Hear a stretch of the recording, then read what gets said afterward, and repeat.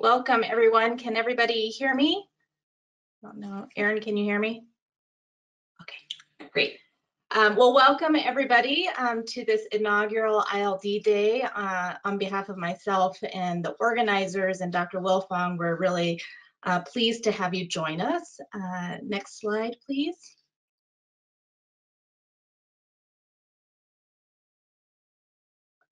So myself and Dr. Wilfong will be your speakers today. We'll be providing a broad overview in two different sections. I'll give a general overview of interstitial lung disease, and then Dr. Wilfong from Vanderbilt will then talk about some specific immune-mediated causes of interstitial lung disease. Next slide. Before I get into my talk, I want to note that you can submit questions via the questions box on the webinar dashboard. It is important to note that we can't answer specific questions about your care, but we're happy to address more general questions that can be applicable to the broader audience.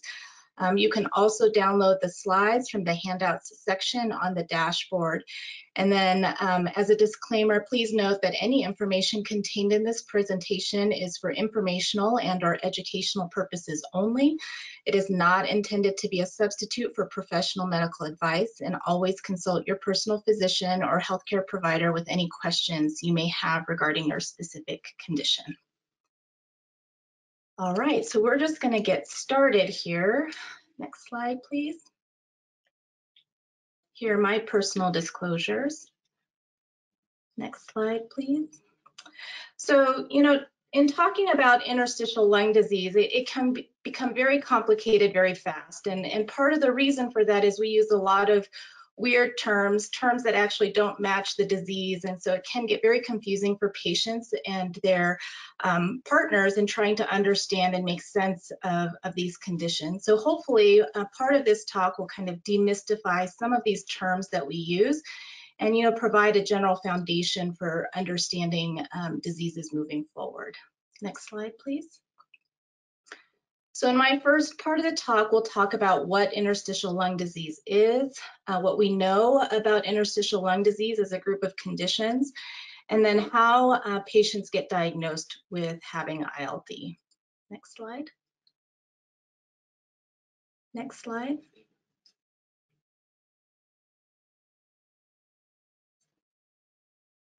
So we're just going to start with some simple lung anatomy. You can see some pretty rudimentary cartoons here about the lung. So the lung here on the left, when I'm talking to patients about interstitial lung disease, I like to describe the lungs like an upside down tree. So you have your main tree trunk, and the tree trunk then branches into multiple small branches, and the branches get smaller and smaller until they get into the leafy portion of the tree. Next slide, please. In the lung, the leafy portion of the tree are referred to as alveoli. They're tiny little grape sacs in the lungs that really do the hard work of the lungs to transfer oxygen from out here and then put it into the bloodstream. Next slide, please. And so when you take a close-up picture of normal lung tissue, this is a specimen of human lung tissue that you can see here, and all the little delicate grape sacs are depicted as those thin pink lines. And you can see the cartoon on the right are to reflect those little grape sacs. And so air comes into the lungs and goes into all the way down the branches of the tree and into the to the grape sacs of the lung, and across the thin interstitium, oxygen will transfer from inside the lungs and into the bloodstream. Next slide, please. What you can see is a slide that's representative of what happens in patients who have interstitial lung disease. You can see a lot of those thin little pink lines have been replaced by scar tissue and sometimes inflammatory cells. And again, you can look again at the cartoon on the right-hand side. So those thin little interstitial lines are replaced by scar tissue represented by the little yellow X's, or inflammatory cells in the little blue dots. And all forms of interstitial lung disease have varying amounts of inflammation and fibrosis that contribute to the symptoms that patients experience. Next slide, please. And so when we have this process occur in the interstitium and in the alveoli of the lungs, the consequences are that oxygen can't move from the air to the blood. And so here we're using a lot of different cartoons to show what this means. And so here on the first part is those with normal lungs. So you can see the thin little black line is meant to represent the interstitium, and air goes easily, or oxygen, I should say, goes easily across this thin little membrane. But those with interstitial lung disease, that membrane becomes thick, either from scar tissue or inflammatory cells. And so oxygen has a tough time crossing over that thickened interstitium. Next slide.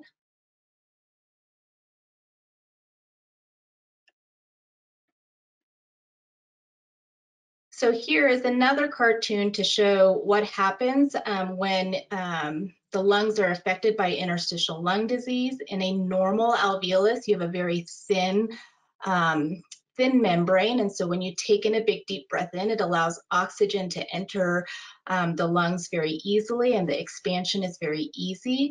In patients who have interstitial lung disease, that thickened interstitium leads to poor lung expansion, and it makes it more difficult for oxygen to enter. Next slide, please. So now we're going to transition to talk about what we know about different forms of interstitial lung disease. Next slide. So interstitial lung disease should be thought of as an umbrella category term. It's not a specific disease, but it encompasses more than 100 different conditions. And we've classically lumped these conditions into kind of buckets of disease. And so I've listed some representative examples here. So those with a known cause of interstitial lung disease, here we're going to hear more later today about autoimmune related causes of interstitial lung disease. But of course, there are others that we include in this known category, including environmental exposures. We refer to this group of conditions as hypersensitivity pneumonitis. Certain medications or chest radiation is known to cause interstitial lung disease. And of course, certain occupations are associated with the development of interstitial lung disease. The second main category is this group of unknown causes, although we're actually learning a lot more about these conditions now than we did in the past. But there are 8 conditions here, the most common of which I've listed here: idiopathic pulmonary fibrosis, and then idiopathic non-specific interstitial pneumonia. The third category is considered granulomatous type of interstitial lung disease, and we'll hear a little bit about sarcoidosis again later in the talk. And then finally, the last category is basically a miscellaneous category where it doesn't fit nicely into our other little categories here. It includes diseases like LAM or lymphangioliomyomatosis, Langerhans cell histiocytosis, and chronic eosinophilic pneumonia as some examples, but there's multiple conditions that fall into this category. Next slide, please.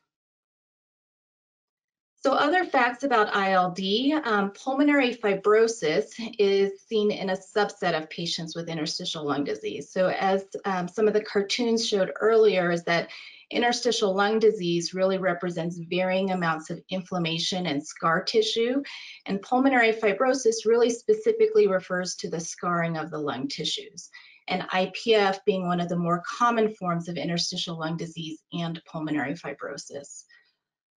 The thing that has us worried, of course, is that the number of patients with ILD is increasing over time. There are estimates that more than 250,000 Americans are living with pulmonary fibrosis and interstitial lung disease, and we're diagnosing 50,000 new cases each year. And the reason that this is a problem, not only just because of awareness related to the disease, is diagnosis can be challenging. Some of the initial symptoms in patients who have interstitial lung disease are not very specific for ILD and can be seen in other forms that are far more common, like asthma or COPD. And diagnosis really takes significant effort that we'll go through in the next several slides. Next slide. So now I'm going to end with describing to you some of the tools that we use to diagnose patients with interstitial lung disease. Next slide. So we use a combination of history and other diagnostic tools to help us come to which ILD subtype patients have. And we'll go through each of these separately. Next slide, please. We're going to start with the history. So the medical history of the patient is incredibly important, not only in terms of history related to cancer and certain medications that you might be exposed to, but also autoimmune related conditions. A prior diagnosis of rheumatoid arthritis or scleroderma, for example, are really important historical or medical history elements that your doctor will need to know about you. Next slide, please.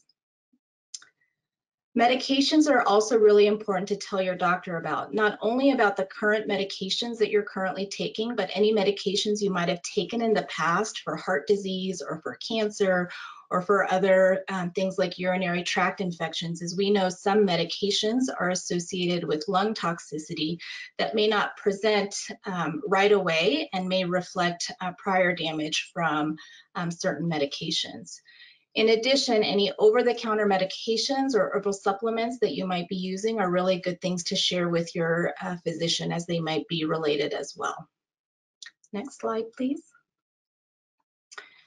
Family history is also becoming increasingly important in terms of whether or not you have any family members that have been diagnosed with similar conditions, whether it's pulmonary fibrosis or interstitial lung disease, or other autoimmune conditions like rheumatoid arthritis or scleroderma. A lot of work is being done here to better understand the genetics and the heritability of some of these conditions. And certainly some patients who have pulmonary fibrosis have a strong genetic predisposition for this disease. Next slide, please.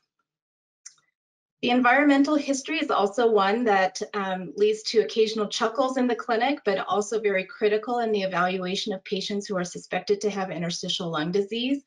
The environment, the lungs are in constant communication with the environment, and certain things that we inhale into our lungs for a specific subset of the population can lead to inflammation and subsequent scar formation.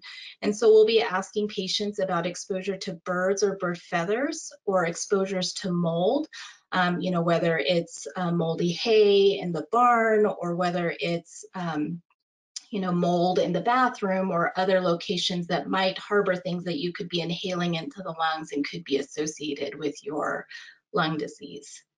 Next slide, please. And finally, we'll ask you about hobbies and occupational history.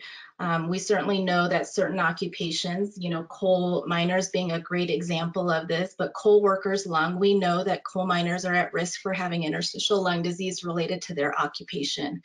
And so other things that we might ask you about are construction work, welding, sandblasting, working in the mines, or having asbestos or beryllium exposure. These are all things that could be relevant to your disease. Next slide, please. So then we will use that medical history and apply specific tools to help come to a diagnosis of interstitial lung disease. Next slide, please. The first thing, of course, is signs and symptoms related to interstitial lung disease. The spectrum of symptoms is actually quite broad. Some patients are asymptomatic. We find disease through other means, through screening cardiac CT scans or other reasons, so they may not have symptoms. Other patients will report a chronic cough or a cold that won't go away, a shortness of breath, particularly with activity. Fatigue is a common symptom, and then decreased exercise tolerance. When you're in the clinic, the things that we'll be looking for include low oxygen saturation at rest or with activity, crackles on examination, so the sound of Velcro being pulled apart when we listen to your lungs. And then finally, some patients will have a change to the shape of their fingernail bed, referred to as clubbing, and we'll look for that, in addition to other things that could be contributing to your lung disease, like signs of rheumatoid arthritis or scleroderma. Next slide, please. In terms of the lung function, every patient who's suspected to have interstitial lung disease will get pulmonary function testing as part of their evaluation. Patients who have interstitial lung disease tend to have a decreased forced vital capacity, how much air you can blow out of your lungs. They'll also have evidence of a decreased diffusing capacity for carbon monoxide. It's kind of a representative value that tells us how well your lungs take oxygen from out here and then put it into the bloodstream. And usually we define these conditions, generally speaking, as a restrictive lung process where the lungs are smaller than they should be. Next slide. One of the most critical tools that we use to assess patients who are suspected or who have interstitial lung disease is the high-resolution CT scan. So this is basically an imaging modality that takes very thin slices of your chest and of your lungs. And as I said already, it's one of the most important tools that we have in evaluating patients who are suspected to have interstitial lung disease. And here the protocol is important. Not all CT scans are the same, and we really do want high quality images done using certain maneuvers so that we can get the most information using this non-invasive test as possible. Next slide, please. So here you can see some images that we can get from a high resolution CT scan. The image on the left is that of a normal lung, and the image on the right is that of somebody affected by pulmonary fibrosis. Next slide, please. Other tests for diagnosis, these are not routinely obtained on all individuals. It really is on a case-by-case basis whether or not these tests are obtained. Blood tests can include autoimmune blood tests or genetic tests, bronchoscopy, which is a procedure where they take a camera into the lungs that might be done to look for signs of inflammation or infection. And in a few patients, a surgical lung biopsy may be required to determine the underlying type of interstitial lung disease, but is not recommended for all. Next slide. So with all of that information, it's really important to recognize that the diagnosis and management of interstitial lung disease really takes a village between pulmonologists, rheumatologists, radiologists, surgeons, and pathologists coming together to integrate the clinical history, the lung function, the CT findings, and other tests that might be indicated in the evaluation really need to come together in order to come up with a diagnosis. And then once a diagnosis is obtained, it's working with several essential people, including nurses, pharmacists, social workers, rehab, and other specialists to really provide multidimensional and multidisciplinary approach to care. And with that, I'm going to end my part of the webinar, and I'll hand it over to Dr. Wilfong. All right, thank you so much, Dr. Lee. So I'm going to spend the next little bit chatting about immune-mediated lung disease and particularly focusing on connective tissue disease and sarcoidosis, but realizing that I'm not going to talk about every single disease that is immune-mediated and causes lung disease. I'm just going to hit on some of the highlights. Next slide, please. These are my disclosures. I'll give everyone just a split second to look at those. Next slide.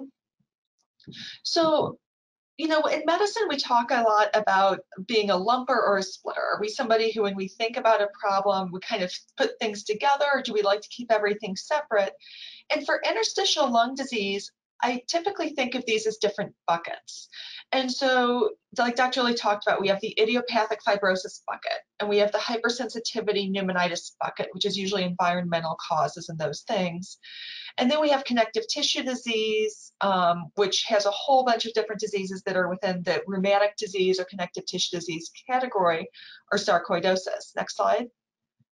And these are really, the last two are the immune-mediated lung diseases that we're going to go ahead and focus on today. Next slide.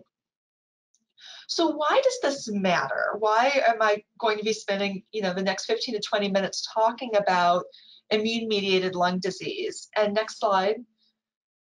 The reason this matters is that if it's an immune-mediated disease, this can actually respond to immunosuppression. And I'm showing you here 3 figures from various papers that have been published on 3 of the major causes of immune-mediated lung disease, namely sarcoidosis, systemic sclerosis or scleroderma, and myositis.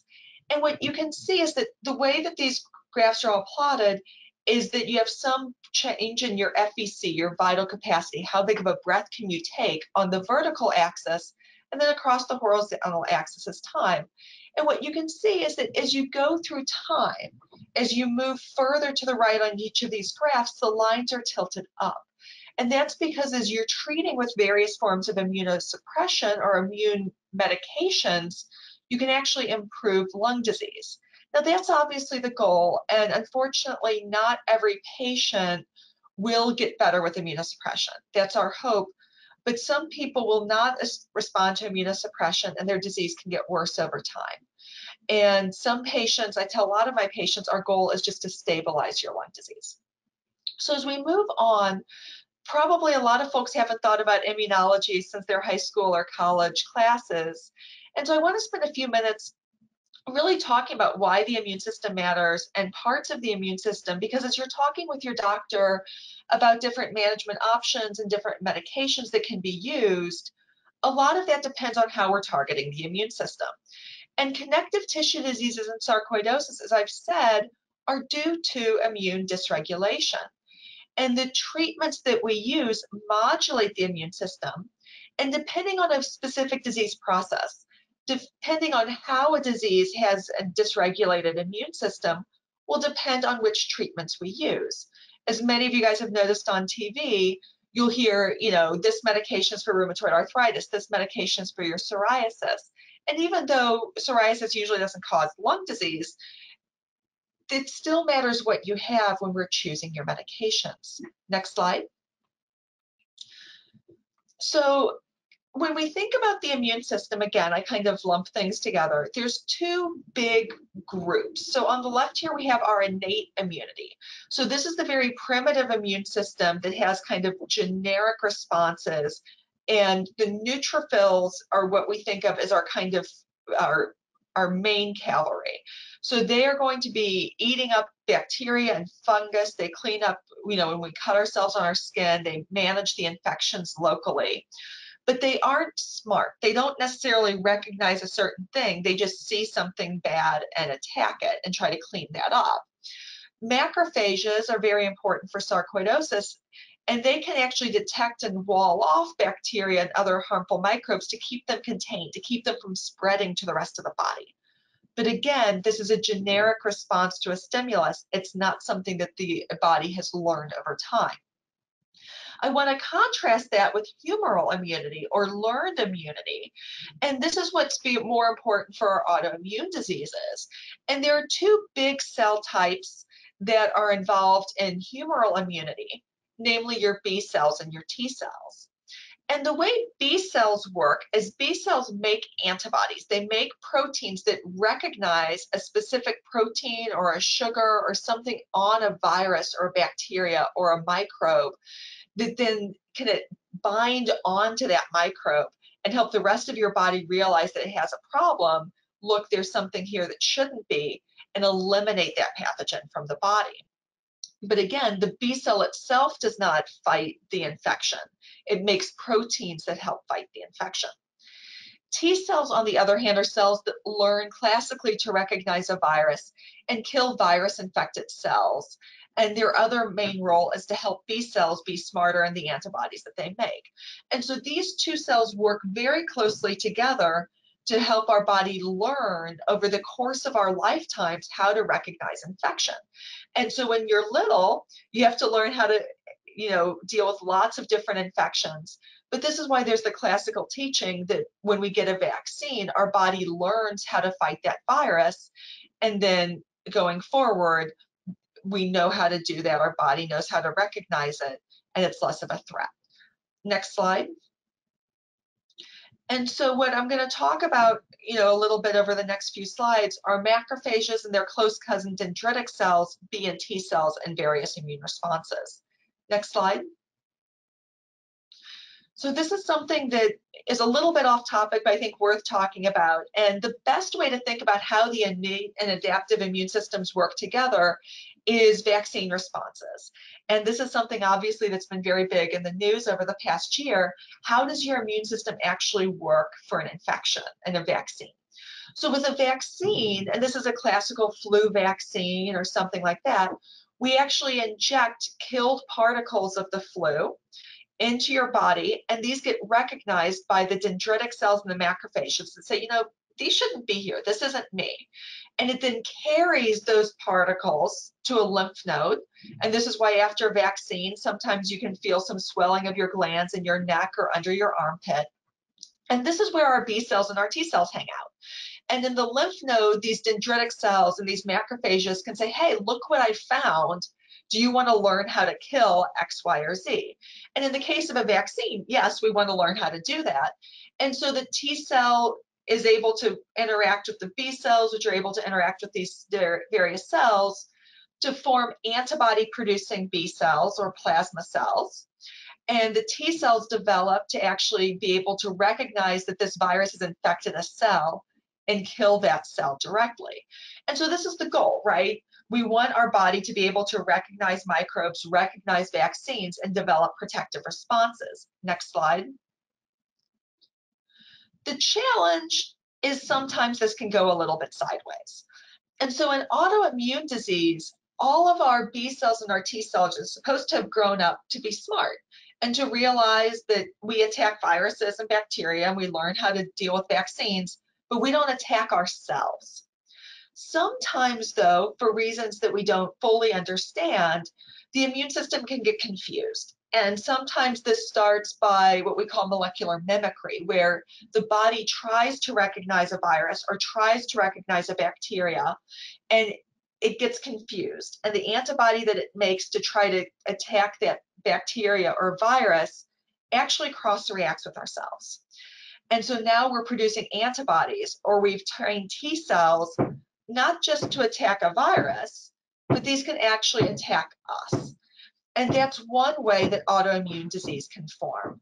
And forgive me for the construction outside of my office if you're hearing any pounding right now. And so what you can end up with is a learned response of your immune system that can lead to tissue damage and damage to your lungs or your kidneys or your joints or other places. Next slide. So how do we treat immune-mediated lung disease? So what I tell my patients is if the immune system can't play nice, then we need to put it in timeout and suppress it with medications.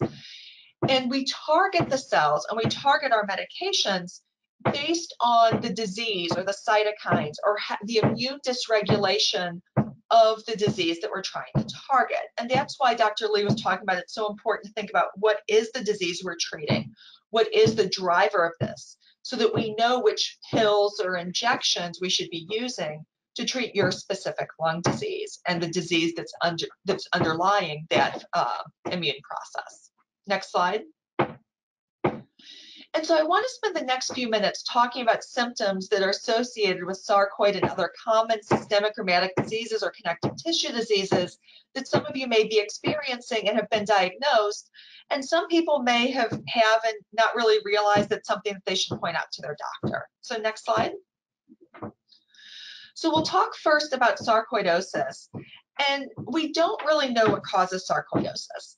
We know that it's more common in African and Scandinavian and in European descent, and it's more common in women, and it's more common in people ages 30 and 50, but it can happen in anyone. And common symptoms that you're going to have your doctor talk to you about are things like shortness of breath. The lungs are very commonly affected, but what's important to realize is that lots of people who have sarcoid in their lung can be treated with medications or in some cases actually not require any treatment and it'll go away on its own. Also, your doctor is going to look for skin nodules, especially in front of your shins. If you have these sore purple or red nodules on your shins, that's called erythema nodosum, as a very common common symptom of sarcoidosis. You may have red or painful eyes. And when we talk about sensitivity to light, this is sensitivity to a candlelight. It's not the fluorescent light in your office or the sun. You literally just want to sit in a dark room with a blanket over the television and maybe a candle in the other room because anything else is too painful. And so these are symptoms of sarcoidosis that can occur with the lung disease. And so your doctor will ask about these as well. Next slide. Another big disease that we see causing a lot of lung disease is systemic sclerosis or scleroderma. And even though we're talking about the lung, and these names mean, you know, thickening of the skin, actually your whole body is involved. And so the skin thickening occurs especially on the hands or the face, but can be more diffuse. And your doctor will look for little red spots on your cheeks, as you can see here on the top left. And you can develop calcium deposits that can be quite painful on your fingers. The GI tract is very commonly involved. So things like heartburn, constipation, diarrhea, difficulty swallowing are all GI manifestations of scleroderma. So if you're presenting with lung disease, this is why your doctor may talk to you about difficulty swallowing or new heartburn that's just come up in the past couple of years and been problematic. Commonly, patients will have Raynaud's phenomenon. And when we talk about Raynaud's, we're really talking about fingers turning colors, and not just red, but very blue, white. It's classically, there'll be, first they'll turn white, and then they'll turn blue, and then they'll turn red. So we talk about triphasic changes, and your doctor will also talk to you about joint pain and contractures. And all of these are symptoms of scleroderma. Next slide. Another very common autoimmune disease that's actually very under-recognized as a cause of pulmonary fibrosis and interstitial lung disease is inflammatory myositis. And like Dr. Lee talked about, some of our naming's not that good. Myositis means muscle inflammation. And so you would think that you've got to have muscle involvement to have inflammatory myositis, and that's actually not true. We know that a lot of patients with myositis spectrum disease will not have any muscle involvement at all. They may have some subtle skin findings, but their main feature can be lung disease. And so the things that we talk about and look for things that support a myositis type picture are heliotrope rashes, especially over the eyelids. And so I have several women who told me that they've quit wearing eyeshadow because a year before they saw me, their eyes developed this very pretty purple color on their own, and they have their nice natural violet eyeshadow now. It's actually a rash from their from their myositis. We look for rashes over the knuckles. On the bottom right, we look for cracking on the sides of the fingers, or splitting or bleeding, and this can be a sign of mechanic's hands. We will talk, of course, about muscle weakness, and we're worried about proximal muscle weakness. So our shoulders, our biceps, difficulty getting off of the toilet due to hip and quadricep weakness. We don't worry as much about hand weakness as a cause of myositis. And so all of these things together would give your doctor a clue that we need to think about myositis as a cause of your lung disease. Next slide. But probably the most common cause of connective tissue disease, lung disease, is rheumatoid arthritis. Rheumatoid arthritis is the most common form of connective tissue disease overall, and can affect, depending on the population, 1 to 2% of individuals. And about somewhere, depending on the study and how we define it, 5 to 20% of patients with RA will have some degree of lung disease. Now, it's really important to realize a lot of those aren't significant. It's maybe a little bit of scarring in your lungs on a CT scan, but your pulmonary function test can be preserved. You can have no symptoms. You may not need directed therapy for your lungs, but if somebody looked hard enough, they could find a little bit of something to say that it's there. And rheumatoid arthritis is classically going to involve the joints, and it's classically going to be your small joints, so your hands, your wrists, your feet. And the way to tell this apart from like an osteoarthritis is that rheumatoid arthritis gets better when you move. So your joints are worse in the morning. It takes a couple of hours when you're untreated for your joints to loosen up all the way. And then people want to keep moving all day, because as soon as they sit down, they'll start, we call it gelling. Those joints will start stiffening back up and causing them more pain. Whereas osteoarthritis, you may have some pain in the morning, and then you do okay, but it gets worse if you use your joints. So I have patients whose osteoarthritis will get worse if they try to knit, or they try to type, or their knee osteoarthritis gets worse if they're walking around. Whereas a patient with rheumatoid arthritis, their knees may feel better the more they walk. And I've known patients to start walking 2 to 3 miles to work to kind of loosen up in the morning before they make it into the office. Next slide. Another common cause is Sjögren syndrome. And Sjögren syndrome actually is pretty uncommon to involve the lungs, although Sjögren's itself is fairly common. The vast majority of patients with Sjögren syndrome will just have dry eyes or dry mouth. And so it's important to realize that even if you have Sjögren's, it's unlikely to actually cause a lot of lung disease. And so it's something that your doctor may screen you for, but it's not something that if you have Sjögren's, you need to be terrified that you're going to have progressive pulmonary fibrosis, because that really occurs in the very minority of patients. Next slide. And so as Dr. Lee talked about, how do these diseases get diagnosed? Next slide. So for sarcoidosis, a lot of times you do want a biopsy. You want to see these granulomas. You want to see the abnormal granulomatous inflammation. And the skin and the lungs are the most common places that are biopsied. For connective tissue disease, we do some skin biopsies, but blood work can be very, very, very helpful. And so for my patients that I'm screening for connective tissue disease, I send off a lot of blood work, and it takes weeks to months to come back for some of the labs. So, you know, I sent some blood work out on a patient yesterday, and I told them we're not going to get these lab results for 6 to 12 weeks, but it's useful when it comes back. And in the meantime, I'm using other clues to figure out what's going on. The other thing to know is that blood work is imperfect. And so lots of people can have a positive screening test for an autoimmune antibody like a rheumatoid factor or an anti-nuclear antibody.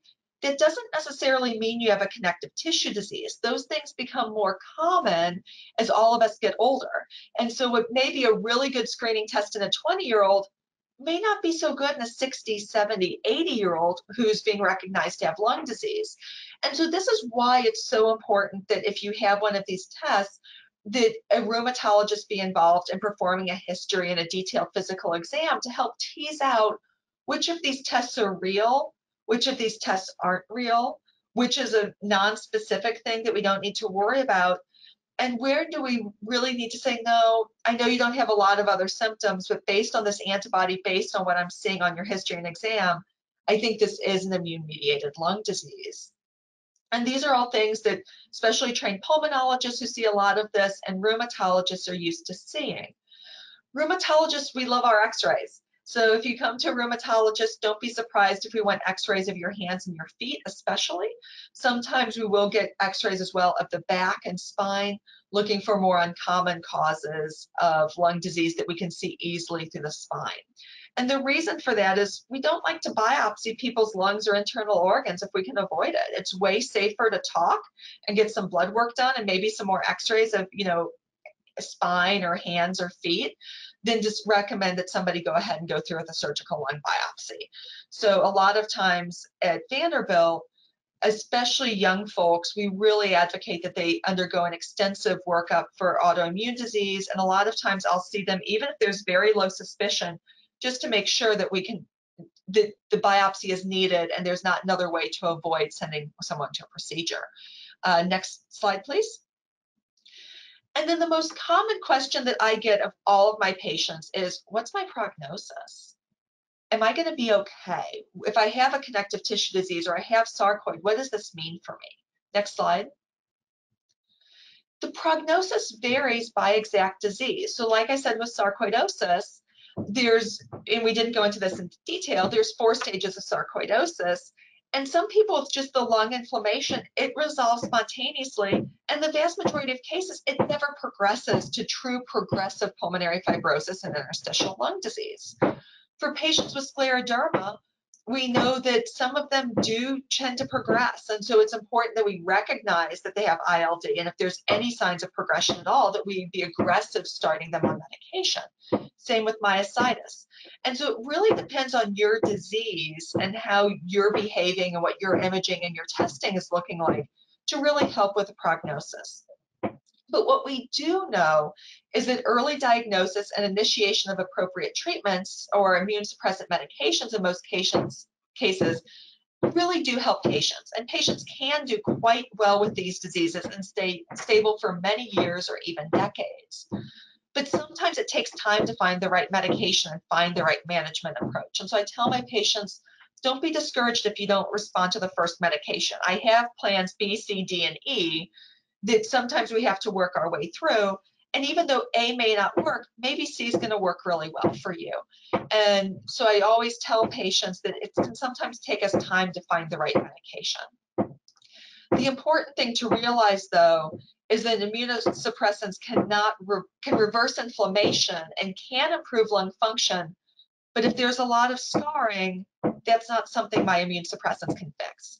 And so this is why we really want to promote early diagnosis and recognition and getting on medications early, because if the lungs have already been extensively scarred and there's tons of honeycombing and the damage is fibrotic and irreversible, that's not something I'm going to fix. And in those situations, I'll sometimes tell patients, you know, I think we're better off looking at lung transplant and not doing a lot of immunosuppression right now, because I think you're a great lung transplant candidate, and I don't think my medications are going to benefit you. But we want to obviously keep people in their own lungs for as long as possible. And so that's always a balancing act that I talk about with my patients. And so again, like Dr. Lee said, these are complicated issues. And so while I've given some general overview today of how I think about immune-mediated lung disease and some of the medications that we may use, I think it's really important to talk to your doctor, and especially if you have concerns that you have any of the symptoms we talked about today, talk to your doctor about that to get those evaluated. But each person is different, and so the management decisions have to be a little bit tailored to each person. Next slide. And with that, I think Dr. Lee and I are ready to take some questions. Great. Thanks, Dr. Wilfong. That was really a nice overview. So I'm gonna, we have the questions coming in. So remember, you can put them in the little question box on the panel, and we'll just try and tackle as many of these as we can. I'm going to ask Dr. Wilfong the first question, which is, could all types of arthritis be associated with pulmonary fibrosis in some way? Yeah, so I think this is a really common question that I get. So a big distinction, and I tried to make this a little bit during my talk, is osteoarthritis, which is kind of the degenerative form of arthritis that every one of us is going to get to some degree if we're not 20 anymore.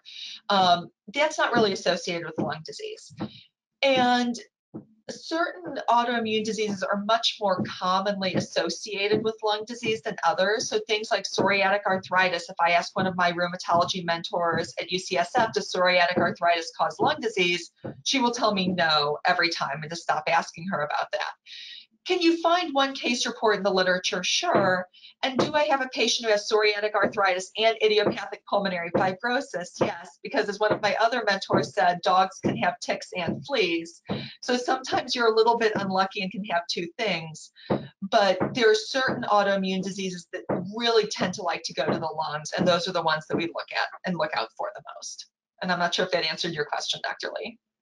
Yes, I think that was a great response. The second question is one asking about ILD and genetics and whether or not there's research going on in that. And the answer is yes. There's actually a lot of research going on in interstitial lung disease, in idiopathic pulmonary fibrosis, and autoimmune-related interstitial lung diseases, including rheumatoid arthritis and scleroderma, trying to determine whether or not there is genetic predisposition, either not only in families that might have multiple cases of RA or multiple cases of pulmonary fibrosis, but even in those patients who don't have any family history of disease, because we are understanding that genetics is becoming increasingly important.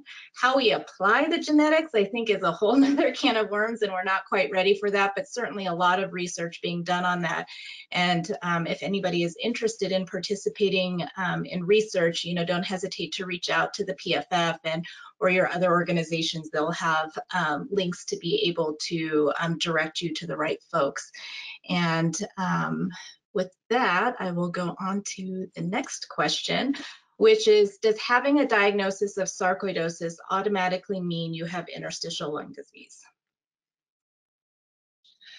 So I would say no, and I'll be interested to throw this one back to Dr. Lee and get her take on this too as a pulmonologist. So like we talked about, to me, interstitial lung disease, when I think about it, is a little bit more chronic. And so when I think of a young person, we call it Loeffler syndrome, who has, you know, sarcoidosis and has some lymph nodes in their chest and has ankle arthritis and some spots on their knees, on their shins. Do they have sarcoidosis? Yes. Do they have lung involvement? Maybe. Do they have ILD?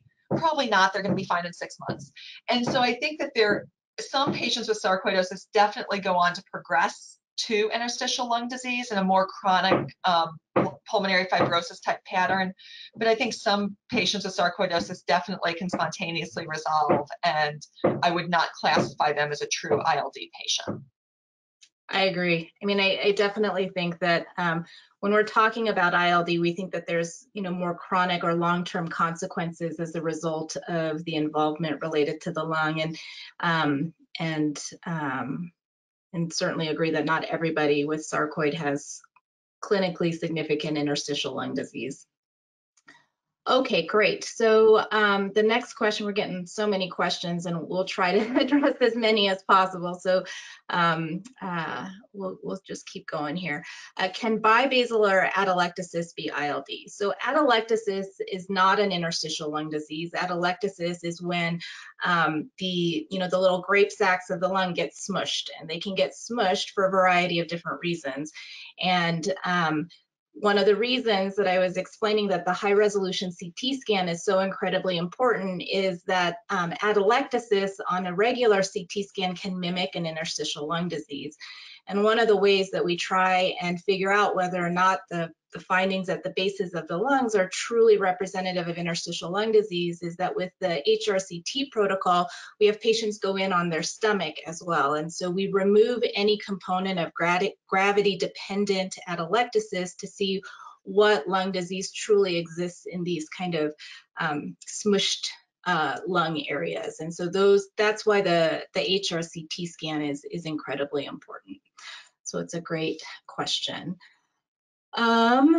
Next question, let's see here.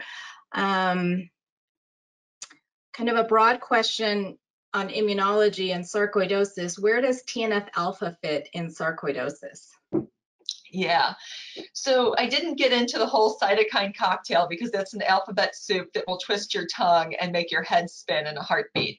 So we know that TNF alpha is the way that immune cells talk to each other is through cytokines. So these are small little proteins that they, use to communicate with their neighbors. And there's a whole host of them. There's like 27 or there's over 30 interleukins that I know of, plus like 5 TNFs and the interferons. TNF alpha is one small protein that has been shown in rheumatoid arthritis and in sarcoidosis to be a major driver of that inflammatory process.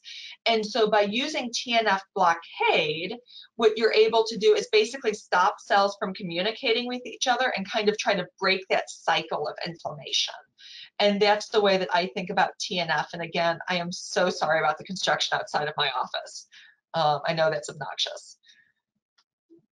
All right.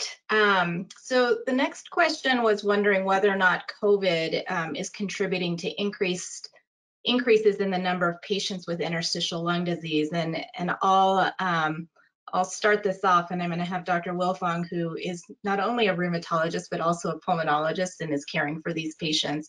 I think we don't know the answer quite yet to COVID and interstitial lung disease and pulmonary fibrosis. Long before COVID, we've known that severe lung infection that gets you into the intensive care unit can lead to damage that we liken to pulmonary fibrosis or an interstitial lung disease. That disease tends to be, the damage isn't done and it doesn't get worse over time. That's what I suspect is happening related to COVID is patients are getting really bad lung infection, and the lung has healed in a way that's led to scarring, and that looks like interstitial lung disease. But my hope, given the number of patients who have been getting COVID, is that it is that it is damage that's done as a result of the infection, and again, does not evolve over time. But we just don't have enough time under our belts to know if there's something unique about COVID infection. Dr. Wilfong, do you have other comments related to that? I think it's hard to know because I get asked a lot, did my COVID cause my autoimmune disease? And we know that certain autoantibodies are seen with COVID, but we see that with a lot of infections actually. So even, bacterial infections in the bloodstream, you can see autoantibodies in, 60, 70% of patients, but then it goes away in 3 to 4 months. And so I don't know that we really have the data and the understanding to know whether these are triggering long-term autoimmune disease and long-term autoantibodies, or if it's kind of non-specific stuff that we've seen before. And so I think as much as we want to know this answer yesterday, we're really not going to know for another 3 to 5 years, unfortunately. Yep, that's right. So the next question is one that's near and dear to my heart, because that's where I started in this field, is, what's the relationship between interstitial lung disease and reflux disease? And this is a question that is still under a lot of investigation and no great answers. But what we do know is in patients who have interstitial lung disease, many of them have reflux disease. So patients who have idiopathic pulmonary fibrosis, if you look for reflux, the majority will have reflux. And then, of course, in our autoimmune patient population, in particular our scleroderma patients and also our myositis patients, reflux is a common comorbidity as a result of their underlying autoimmune condition. We don't have enough information to know chicken and egg in this particular circumstance, but uncontrolled reflux will make symptoms worse related to your interstitial lung disease, in particular related to cough. There's some suggestion even that there can be relationships with exacerbations, but what we do know is that if you have reflux disease, that you need to have that managed as part of your care management plan. And the one I will just throw out there is I'm going to just throw in the pitch for the wedge pillow.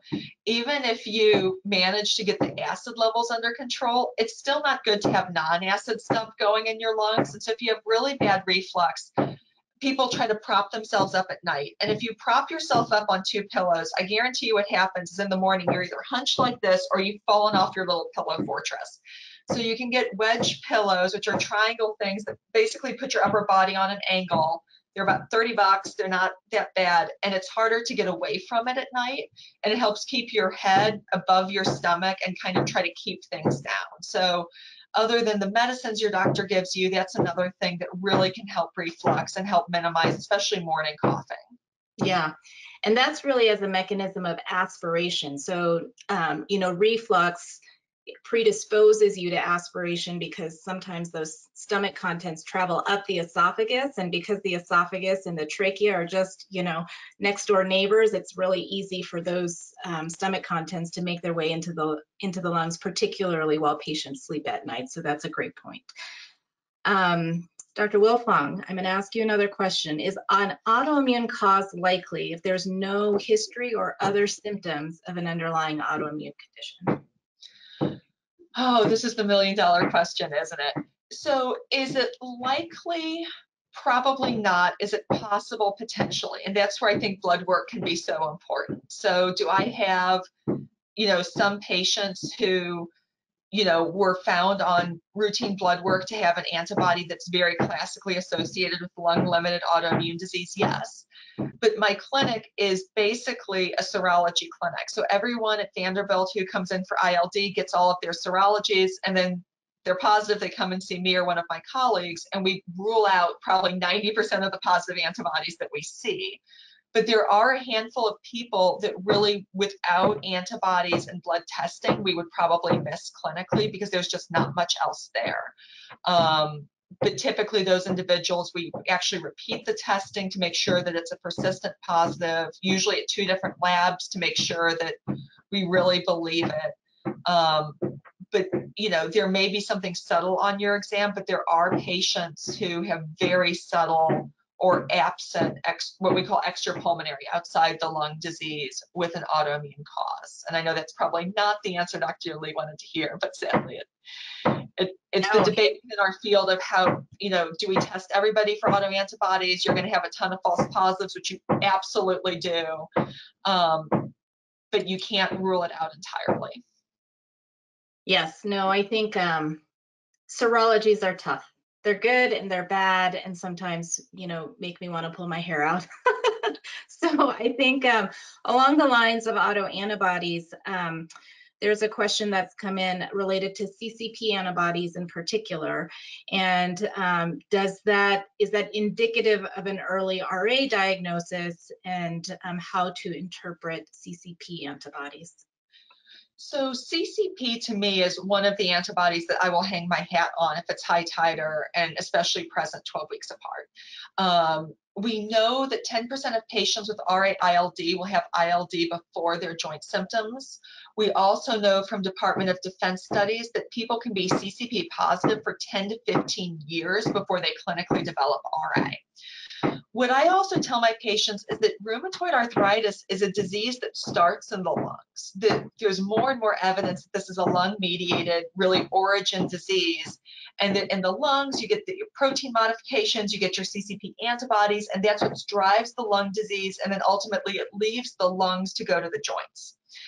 And the joints typically present first, but it probably started in the lungs for everyone. So I tell my patients that for you to have true RA-associated ILD, you have to be CCP positive. Because rheumatoid factor we see in a lot of other diseases. We see it in myositis, we see it in scleroderma, we see it in lupus. We also see it in a lot of other infections. So with a rheumatoid factor alone being evident and positive, I usually am reticent to call that person RA-ILD. Whereas I have a patient with ILD, especially, you know, kind of the scarring, what we call a UIP pattern with a CCP antibody, even in the absence of joint disease, even with normal x-rays, I would call that RA-ILD, and I would initiate treatment as such. Great. So the other, we're going to address one more question because we're just approaching the hour here, and I tried to kind of combine a bunch of questions into one, but a few people have asked, you know, whether or not you can have multiple forms of interstitial lung disease. Can you have a connective tissue ILD and hypersensitivity pneumonitis? Can you have IPF and hypersensitivity pneumonitis? IPF is a diagnosis of exclusion, so you cannot have hypersensitivity pneumonitis or scleroderma and be given a diagnosis of IPF. So that is all by itself. We do see, however, hypersensitivity pneumonitis among patients who have underlying autoimmune conditions. So this is why it becomes a multidisciplinary approach, and why we're still asking our rheumatoid arthritis patients or our scleroderma patients or sarcoid or whoever if they have a bird or if they have other occupations that might put them at risk for other types of interstitial lung disease. So yes, in terms of patients who have underlying autoimmune disorders, you can actually develop other types of interstitial lung disease, just not IPF. Anything else related to that, Dr. Wilfong? No, I mean, I absolutely agree. And I think the thing to realize is that sometimes you're diagnosed with idiopathic pulmonary fibrosis, and then we figure out what's actually causing it. We find the mold in your crawl space. We find, you know, 2 years later that you develop scleroderma, and so we change that diagnosis. But idiopathic means unknown. So as soon as we have another etiology for it, that's there. For autoimmune disease, people, you know, like my mentor says, you can have fleas and ticks. So do I have some patients with true seropositive RA and myositis? Yes, I have a handful of those. And then who knows which one's causing it. And I try to just pick treatments that treat both things.